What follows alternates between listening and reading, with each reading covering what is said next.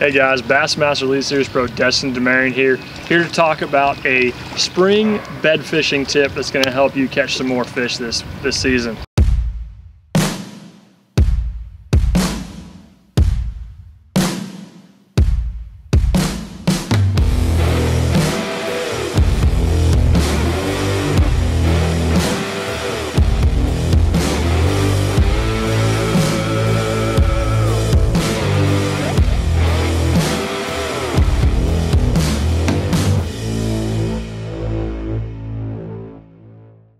I've got my 7-foot IAP MFS. This is a 7-foot medium heavy or medium action or medium fast action Cashion rod. This is from the Icon series.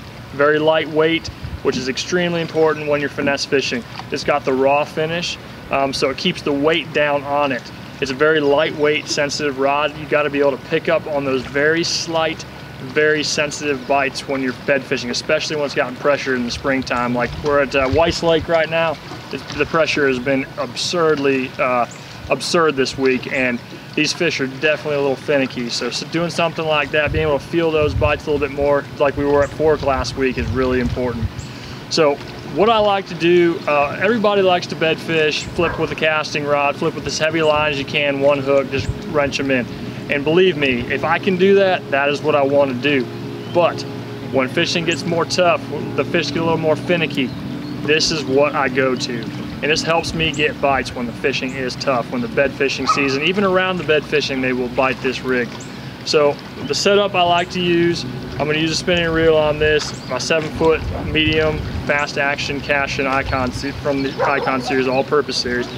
I'm going to have a 10-pound braided main lines, Gamma Torque braid. I'm going to throw on Gamma either 8 to 10 pound. Honestly, most of the time I will go with 8 because Gamma Edge is so strong and abrasion resistant. I'm not worried about, fish breaking me off as much. Unless I'm fishing heavy cover, then I'll upsize to maybe a 10 or 12. And usually when I'm fishing heavy cover, I don't want to do this, but there's times when it's probably the best thing to get you a bite. And really the bait, the setup is probably the most important thing. I mean, we all know about a wacky worm. Not all of us necessarily like to throw it, but it's something that's made me a lot of money over my career, and it's just something I'm very, very comfortable doing, whether it's smallmouth fishing or if it's largemouth fishing. I'm going to set up with a Wacky Rig. This is an owner. This is a jungle Wacky hook. This is a Zoe wire hook. Extremely strong material on the metal. Doesn't flex quite as much as a lot of the other Wacky hooks, which is important. That flex is what enables those fish to kind of wrench on it and get off a lot of times. So that Zoe wire is really important. This is I believe this is a 1/0. It's got a weed guard here too, which is good. A lot of times when you're fishing for bedding fish, they're very shallow, so they can be around weeds and other cover that might get you snagged, and this will help you not get quite as much of that, the weeds on it. Might help you not get it stuck on some wood or something around the beds. And then I'm going to rig up a stick worm, a Senko. This one is just a 5-inch variety. It's a color I really like. Something to imitate a brim most of the time. So your green pumpkins, your watermelon variation, and that's what this is too. This is actually the one I was throwing it for. I like to put an O-ring a lot of times just to help cut down on losing a lot of bass, because as you know, Yamamoto Senko stuff, they're very expensive, but it does the job well. And that's the setup I like to do. What I'm going to do this time of year, I'm really just going to throw this around likely bedding areas if I can't see them, or I'm going to specifically target beds. I'm going to cast it a little bit past it. And the good thing about this is it's very lightweight. You can skip it across, so it's not making much noise. The shadow's not too big of a profile like when you're flipping a big creature bait or something. And sometimes that'll scare the fish away. So if you skip it past and you just kind of inch it back in and let it sit there, a lot of times they bite it before it even hits the bottom of the bed, and they'll just start swimming away with it.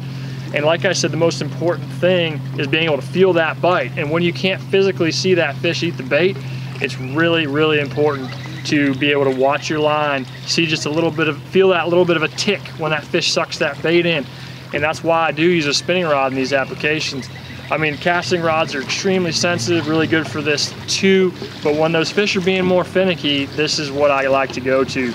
And when the fish start swimming out of the bed with it, which they usually do, it's more of a defensive bite. So you see, even if you don't hook the fish, a lot of times we'll grab the back or something like that. Don't be afraid to wait and pitch back in there, because that fish will come back and get it a lot of times. If it's just picking it up, sometimes you might have to change color, sometimes you might have to put some kind of a trailer hook on there if they're short striking it, but those are the kind of things that's gonna help you catch those fish. And just understanding what the fish are doing this time of year, being able to target them efficiently with this Wacky Rig setup, with this Finesse setup on this 7-foot medium Icon series from the all-purpose line, is gonna help you put more fish in the boat this spring.